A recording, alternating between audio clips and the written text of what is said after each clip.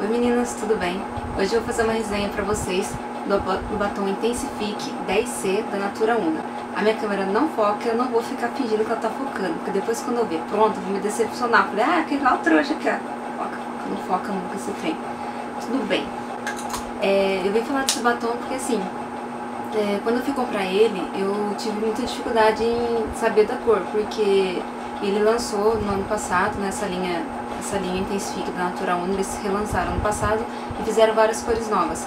E essa era uma das cores que eu não tinha noção de como que ia ficar no meu tom de pele, enfim, não sabia como que ia ficar de verdade, porque às vezes a gente olha no catálogo e não é aquilo, né? Às vezes a impressão ficou um pouquinho diferente.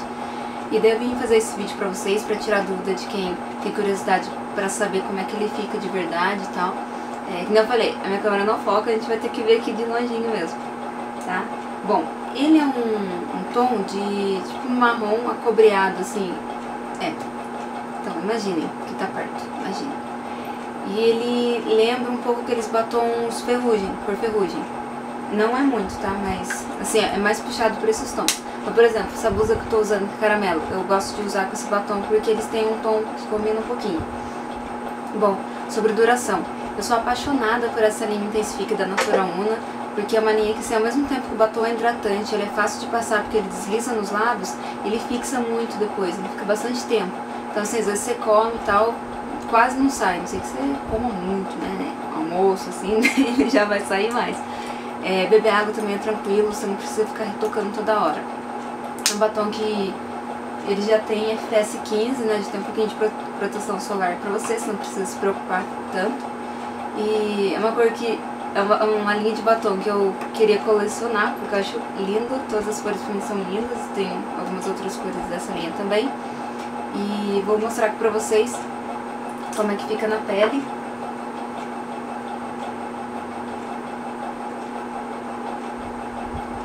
Aqui.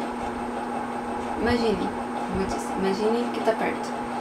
E ele é bem hidratante, sim, fica bom. Eu trouxe algumas outras cores pra mostrar pra vocês, só pra vocês compararem, mas assim, não são cores parecidas, mas por exemplo, eu tenho, que nem eu vou usar, isso aqui que eu vou usar aqui mesmo.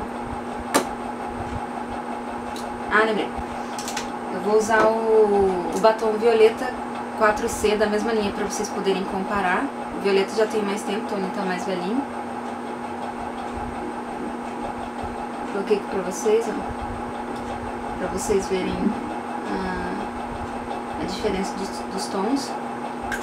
E assim, sobre a embalagem, por exemplo, eu já não sei mais onde eu pus, tem um monte de batom igual aqui, olha que bagunça que eu fiz.